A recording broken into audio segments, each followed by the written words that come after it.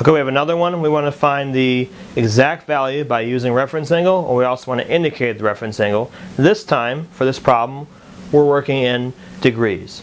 Whenever you have a problem that has a negative angle, the best thing to do would be to use the even and odd property we talked about in this section to change this into or rewrite it into an angle that's positive.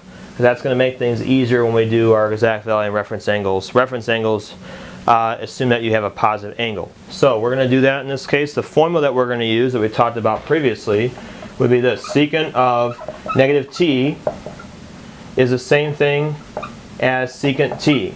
So what that says is that even though you have a negative angle, the formula says that for secant that you can actually just rewrite it without the negative in there. These are both equal to each other. We showed that earlier with the unit circle. So because of that, we're going to apply that to our problem here. I have secant negative 210 degrees. That's going to equal secant 210. I can just remove the negative completely, and now this is what it looks like rewritten as a positive angle. Now, you still may have to draw this in standard position to find out what quadrant you're in to get the correct reference angle formula. So I am going to do that. I'm not going to do negative 210. I'm actually going to do this one now that I've rewritten it as a positive angle. So I'm going to rewrite this and draw this in standard position. 210 would be an angle that's drawn there. This would be positive 210 degrees, and this would be written in the third quadrant.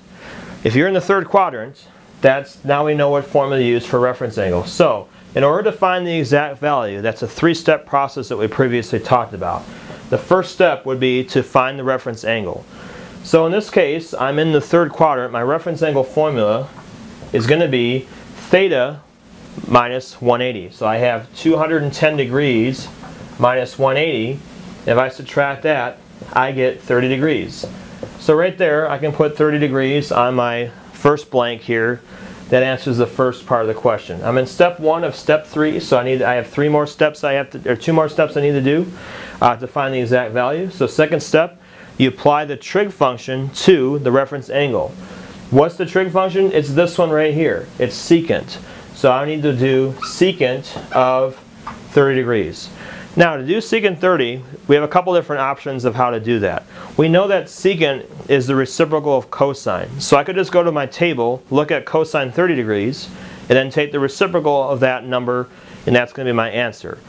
Or the other way I can look at that is secant is the same thing as a 1 over x. We talked about that before with unit circles.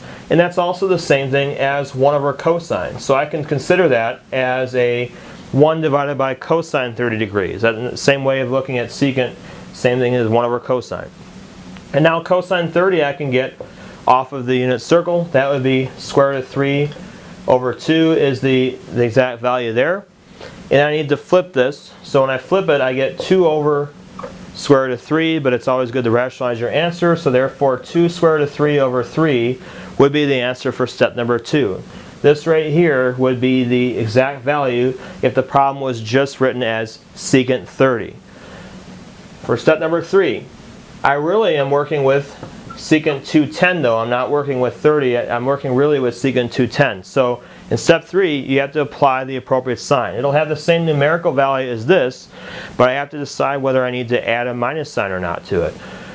I'm in the third quadrant. If I do all students take calculus, all students take, that means that t represents tangent. Tangent would be the only one positive in the third quadrant. That means everything else is going to be negative.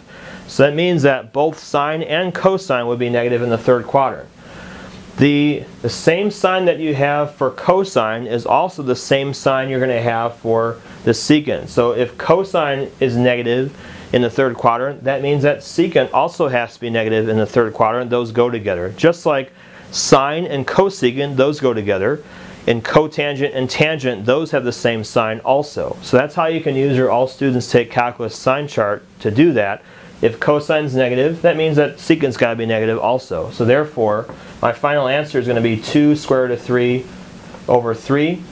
Has the same numerical value as step number 2, but I had to apply negative, only again because it's in the third quadrant. Cosine's negative in the third quadrant, that means that secant is negative. So that completes my problem. Here is my negative 2 square root of 3 over 3. And that completes the problem. I've answered both the exact value and the reference angle.